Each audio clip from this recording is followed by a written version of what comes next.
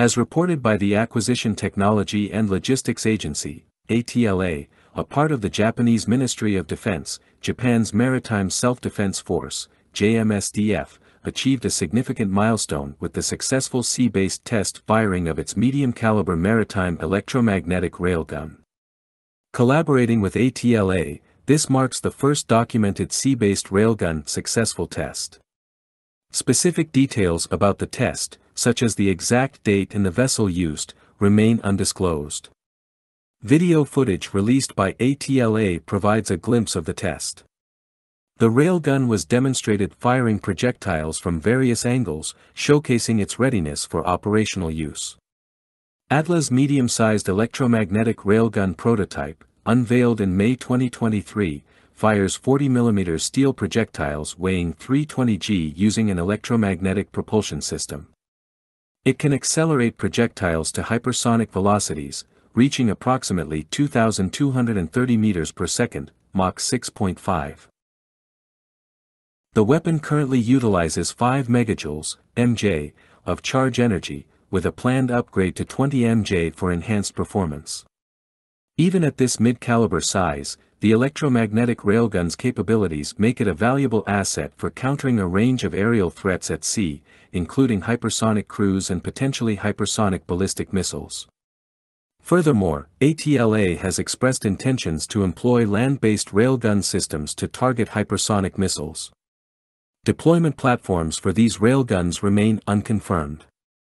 However, past indications suggest that Japan may potentially mount them on some of its maritime self-defense force destroyers, given the improved power-generating capabilities of these vessels.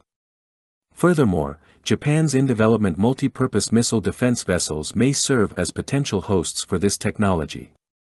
The road to achieving an operational naval railgun system presents numerous challenges.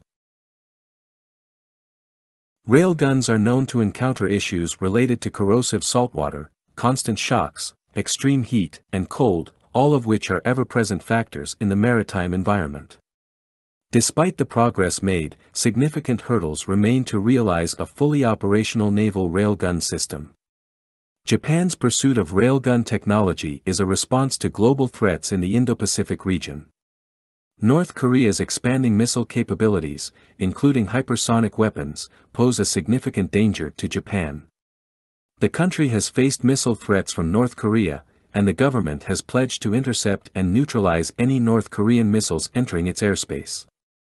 Furthermore, Japan faces challenges in the East China Sea, with territorial claims over islets such as the Senkaku Islands. This contested region presents a potential hotspot for conflict, with China's rapidly evolving anti-ship missile arsenal posing a considerable threat, such as the DF-100 cruise missile. Japan's commitment to the development of electromagnetic railgun technology is noteworthy, especially in the context of the U.S. military abandoning its own railgun development programs in 2022. However, there remains the possibility of collaboration between ATLA and U.S. contractors, potentially enabling the United States to indirectly re-enter railgun technology development. In addition to Japan, other nations are actively advancing railgun technology. On July 19, 2023, the French Defense Procurement Agency unveiled a new electromagnetic cannon project for naval ships, developed by the Franco-German Research Institute of St. Louis, ISL, and funded by the Defense Innovation Agency, AID. China, for instance, has made significant strides in the field, having developed a large-caliber railgun prototype. On August 30, 2023, China's Navy reportedly successfully tested its railgun, noted for its ability to fire a 124 kilograms, 273 pounds, projectile at speeds of 700 kilometers per hour, 435 miles per hour, in less than 0.05 seconds.